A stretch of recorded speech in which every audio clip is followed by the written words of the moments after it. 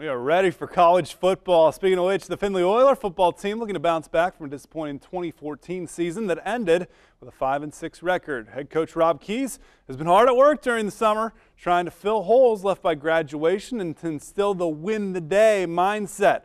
Earlier this week, Austin Scott was in Findlay previewing the 2015 season for the Black and Orange.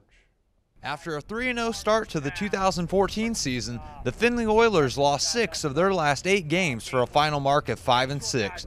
Despite the disappointing finish to last year's campaign, head coach Rob Keyes and his players are all about looking ahead in 2015. I mean, with us, our motto is win the day, and we move forward every single day and try to win that.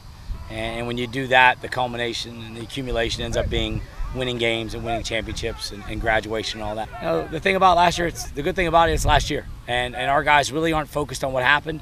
They're trying to move forward in 2015. I've noticed a lot of guys have walked in this season. We found out that you might have all the skill players, all the talent in the world, but it comes down to playing as a team. And the team aspect is all we need, and that's the biggest difference. I think we really came together this year. And it's been going good. We've been working hard. Really good team chemistry. We've been coming together. I see that. The coaches really got us pushing together, so we should be really looking all right. The Oilers have big shoes to fill on both sides of the ball in 2015, including current NFL talent. It's tough when you lost 2 of really prolific offensive players. You had Verlon Reed, most yards ever in Findlay history as one player.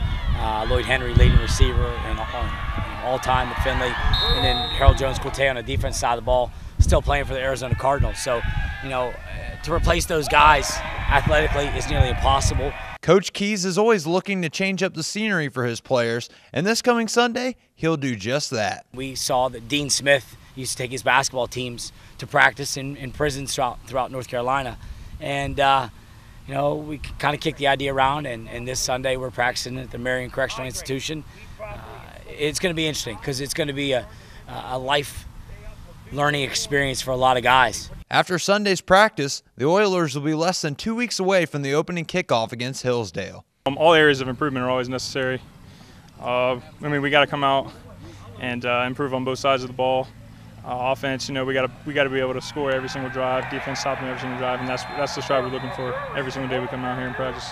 First and foremost, as a team, just beat Hillsdale. The first game, that's what we want to do. First game on our schedule, just beat Hillsdale, and then after that, take it day by day. In Findlay with the Oilers, this is Austin Scott for the Sports Report.